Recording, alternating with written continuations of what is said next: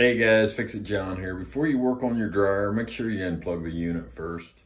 I was in here like 3 or 4 years ago and I had to do some soldering on this circuit board. All you have to do is take that screw off there and that screw off.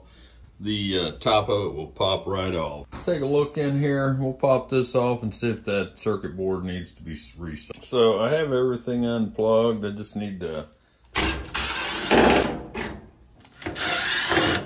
because there's a bolt down here hiding right there at the bottom. I gotta take that one. Just slide this over and out. Let's take it to the bench.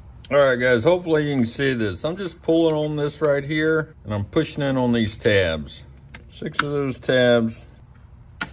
There. Hoping I don't have to buy a new dryer because they don't sell this board anymore. There's like a little crack right here around this solder joint. All right guys, if you can see right here, I've scraped the plastic back to the copper so I can solder it. Let's hope we don't get that F-70 code anymore.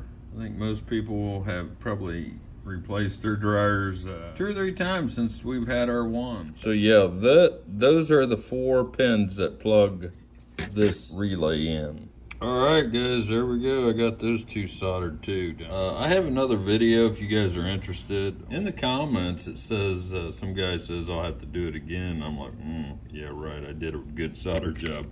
But yeah, he was right. Credit to him. He knew what he was talking about. There it is. No flashing, no hitting up here.